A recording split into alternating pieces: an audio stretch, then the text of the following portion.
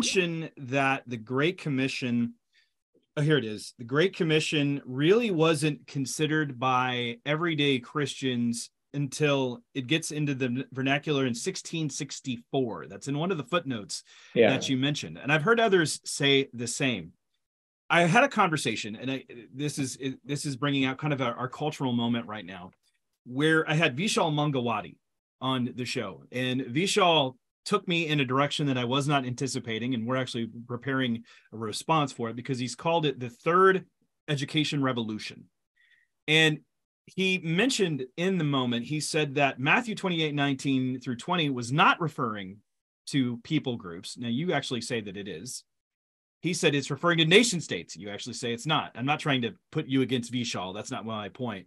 My point is he mentions that we have to get back to catechesis and this education part, which I think we both would agree with. There is this catechesis idea within the family. And you mentioned the other book, Patient Ferment, and how the early church grew wasn't necessarily by evangelistic outreach. It was by hospitality, table fellowship, the habitus, as you mentioned, the getting into that. My question, though, is in this moment, I'm seeing the nationalist tendency to say the very foundation of Christianity in America, or America, Western civilization, is the Bible.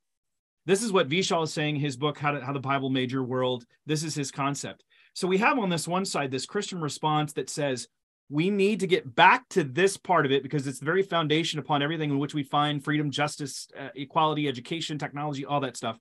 And yet we have this other kingdom, which he was lambasting. He actually singled out Moody Bible Institute and Biola. He said as the progenitors of it. He said that it focused on the otherworldly nature at the fault of not educating lawyers and doctors. And he says that's why in the Supreme Court now we have Jews, we have Catholics, but we have no Protestants because we have no educational part of it. How do you, and I'm not trying to get you to respond to him, but I'm looking at our cultural moment where I see these different factors played out. One is saying we have to fight against these evil forces and we fail to understand what we have. And the other one says, and I don't hear anybody saying this anymore, leave it be. I have people getting engaged, but I look at the global church and I go, they suffered. What do we need to do here? What's the proper response? And how can mission and this history help guide us in this? Yeah, that's a good question. I would have to say that there was no concept of the modern nation state in Jesus' time. It was tribes or it was empire. And the empire controlled various tribes. Europe was tribal. Okay, there was no such thing as a nation state. And they were tribes and they were expanding, they were moving around. The same with Africa was tribal. And in both of those tribal areas, Christianity grew among tribes. And often the only way it could finally grow is if eventually a prince or a king or a queen was converted. Now, that doesn't mean the whole tribe was converted. All the Celts or all of the Goths, were converted. A lot of them are wearing black nail polish today. I was wondering if you're going to. I hadn't heard you laugh for about 5 minutes. I was concerned. But that was tribal. They didn't have nation states in Jesus' time. Jesus never would have thought about that. He's thinking about the Gentiles. So the Gentiles are all those people are not Jews, and it's going to go out to all of them.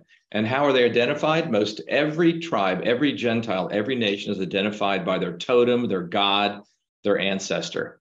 Athena for Athens, Lug for the Celts, and you could just name them.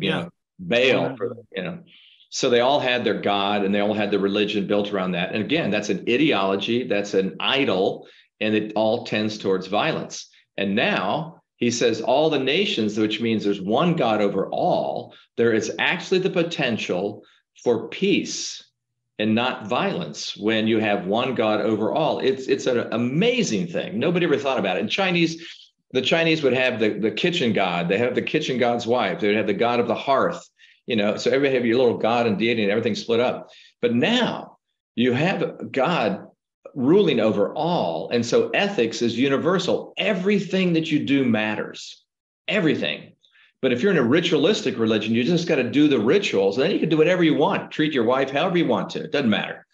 Oh, no. If there's one God over everything, everything matters. Absolutely everything. Now, nation state, Jesus could not have imagined converting nations. There were no nations like that at that time.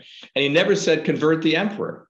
As a matter of fact, well, render unto Caesar, that's his thing kind of thing. And Paul, What about before Agrippa, before Felix, before, in Acts, the last chapters of Acts? He's appearing there. He hopes that they'll come along and join the faith, but that's not his goal. His goal is to reach all of the people in every town and every village. And so Christianity, because there's one God over all, is to penetrate all levels of society and all breadth of society, all of the arts, not just the government, okay? Not just the courts. We want more Christian laws rather than less Christian laws, of course. But listen, his kingdom is not of this world. Okay. And so he never came to create a kingdom in this world. And whenever that happens, I ask this question: was it good that Obama identified himself as a Christian? Was it good that George Bush, both of them, identified themselves as Christians as they bombed people in Afghanistan and Iraq?